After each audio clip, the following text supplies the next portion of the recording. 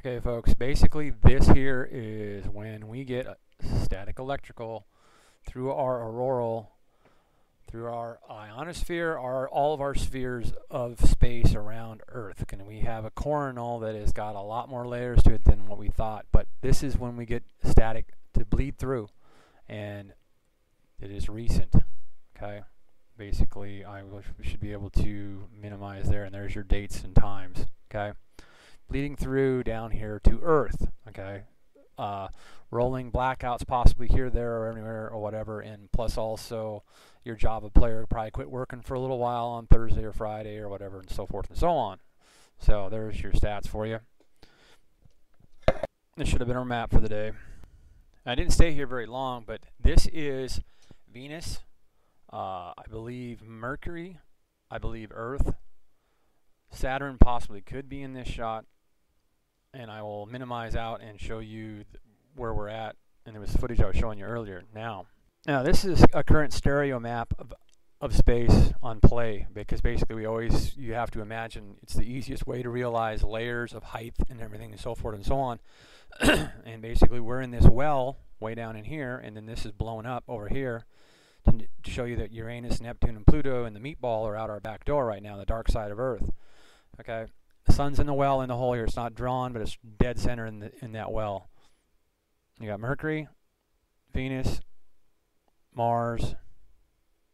So we know Mercury, Venus, Mars, and Earth are all in that shot on the 19th, which is just blown up to 1,000. Okay, so you know that our atmospheres are reacting to the CME flares, and basically that's the CME flares hitting us, and that was the data earlier I show of basically this static electrical is getting through.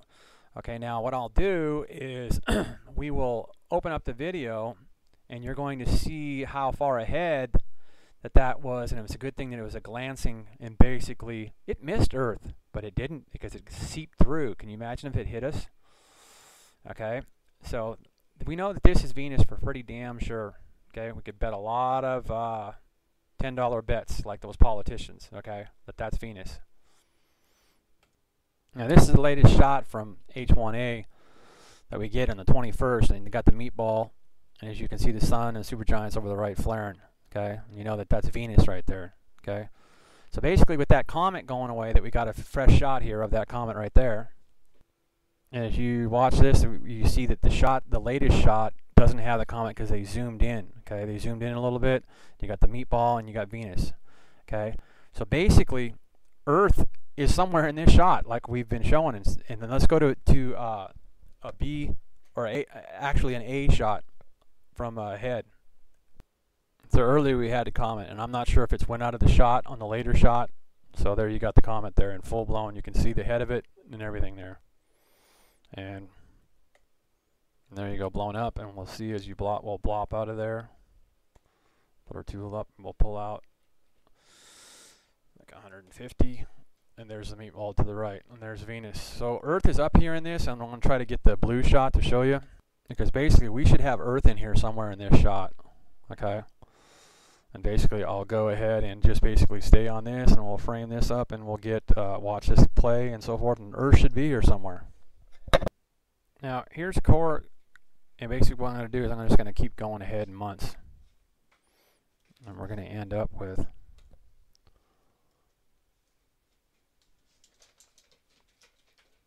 eventually we will end up with this year. Now what this is a catalog of all those objects traveling through space. Okay, so basically it's that group there is what you keep seeing, but then see how tight it's gotten, and then I'm going to back up. We're going to go to the previous month, and that's what we have melded together to. It was that latest shot, okay, because that's last month. And then it's getting a little crowded, and remember the 2-minute dude said that he didn't believe the magnetic of showing all those objects that are up there? Well, holy cramorama. So the sun and the supergiants, or at least maybe the sun, is in a corner turn and has to start turning with Earth in the Milky Way galaxy, or something's melding together. Okay, because that's the latest. You can't go any further than that. And I can give you a previous shot, and we'll give you something even previous than that. And like I say, that this is just like when you're looking at the green colored one that shows you the sun's spiraling through space, because that's what this is. Same objects moving ahead, but then as you see, they're even trying to zoom in and look at something there on that. And then I'll go to the next shot, and it's a little bit more, and remember it's the same objects, but then it runs into a bunch of this. So, and you know that there's a planet, no matter what. That's a planet, that's a planet, that's a planet, that's a planet, that's a planet, and something's there too. So you just count those lines, okay? And there also, and then that's supposed to be the sun and whatever's around the sun, okay? And they zoomed in and wanted to take a peeky poo too. So we'll go to previous month, and I'll get back down and show you the date and everything like that there. And I'll even bot back next month where we were at, so you see the date. Make sure I did that. So interesting, and this is as big as I can blow it up. So, and that's your right there. It's your core 2A, the synoptic. So more than likely, going back through the maps, that should probably be Venus there, and Earth and Mars and Mercury there. Okay, so this is on the opposite side, and I pulled it from the 19th. That's H12 ahead. Okay, so all the way to the other side of the space with B is this footage here. As you see the CME coming off the sun, and all this over here. So Earth should be over here. So you can take your pick. I'm not going to try to tell you which one is Earth, but Earth is over here, and as you see that there happen. So we'll zoom back in on this at 400. As you see, that was the CME, and it should pop back up here. Should play pretty fast, and there you go. There it is. There's your date and time, and then we'll go back up and zoom into Venus. More than likely, that is Venus. Should sure the hell be Venus, and more than likely, either Saturn there or Saturn above there. That could be Saturn. Okay, but basically over here, no matter what, all of this here, somewhere here is one of these 4 or 5 over here. And even possibly could be wrong, and this is Earth up here, one of this, something there. And maybe this is Saturn down here or something, or Saturn somewhere here. But this is Venus, and something here has got to be Earth. Like I say, from directly the other side, Saturn, and more than likely Venus there. And there's Earth, and there's Mercury and Mars. Totally the opposite sides, okay? So you flip that completely around, and we go to the other side and look at the other side, okay? Because we're at H1A. And we'll also take a look at it from B. So we're looking at it from B on this shot. Okay, Venus and Earth. So Venus should be at some kind of, Earth should be at some kind of angle from Venus, and you got Mars and Saturn there. Okay, and that's that B. Okay, so let's go to H1B2 again. That's where our shot is, where we caught the idea that we saw in the synopsis for the week, that the idea that Earth should be in here somewhere. So at angles, you would figure either this is Earth or this is Earth, and it doesn't really matter one way or the other. One of these is Earth. This could be basically possibly Saturn here or whatever. It doesn't really matter, because no matter what, that's Venus. And we know it's close to Earth right now, so actually bang is Earth. And possibly that, and or that. So Earth is here, right here somewhere, folks, and that's where it got that CME action. And this was a glancing blow. So let's pull this down. Let's zoom in first. Even if it's somewhere, if we're somewhere out of the way a little bit, that's us there, which I doubt it. We're somewhere up here to the right.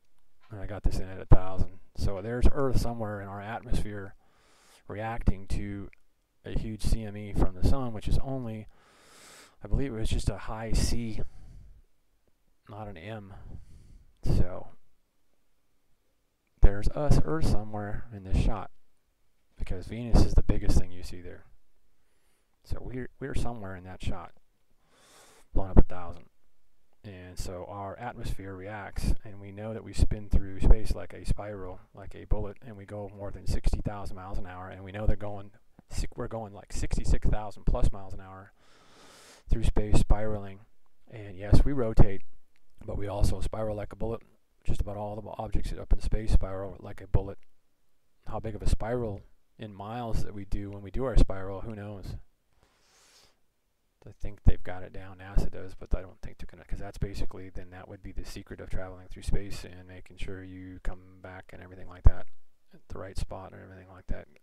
Just like the moon, when it does its orbits around us, it goes ahead of us and behind us, and it rotates around Earth also as it does that spiral that it does through space. And if we're going 66,000 miles an hour, then the moon is going 66,000 miles an hour also, or something pretty darn close to be able to stay with us in our stereo play. Remember, go back to the maps at the beginning. Earth is somewhere in this shot, ladies and gentlemen, more than likely. And if not, I'll just pop out a little bit, and we'll customize it, and we'll go.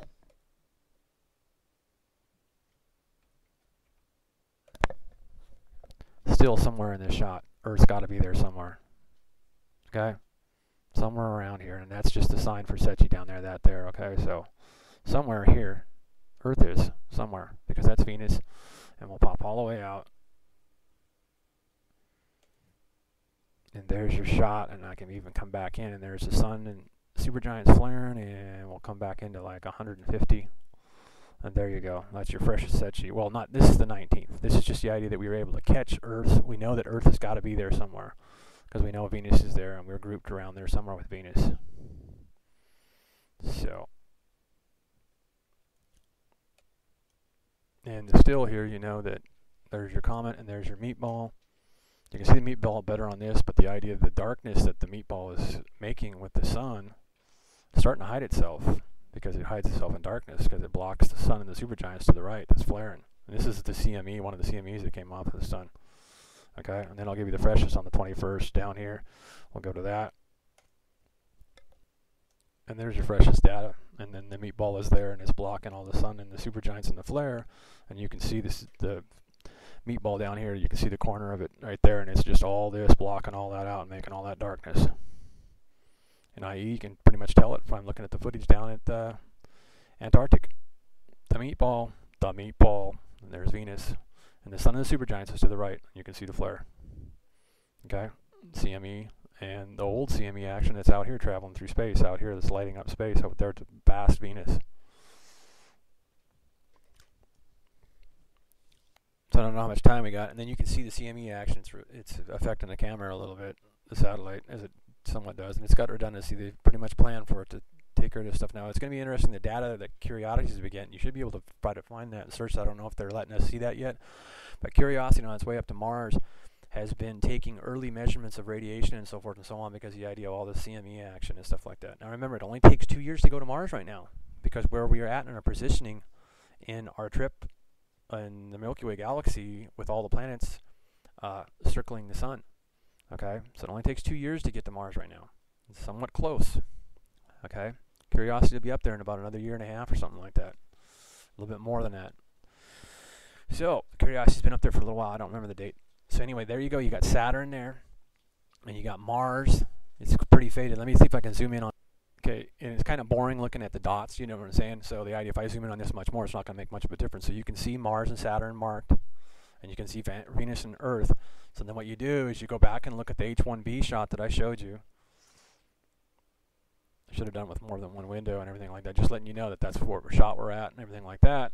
And then you can realize that what I'm showing you is the truth, that all of these planets were in that H1B, that high B shot on the 19th, and you could see the reaction of our atmospheres, our coronals, and NASA's already admitting that the scientists are going like, wow, we got way more layers to our auroras, you know, through space, our eyeball water or whatever you want to call it, because there's some kind of a magnetism and gases and everything, all the makeup of Earth's atmospheres from our cloud. And you can see that I did the cloud thing for you on in our atmosphere on Earth, and then out all the way out into our coronal that is our static as we go through space.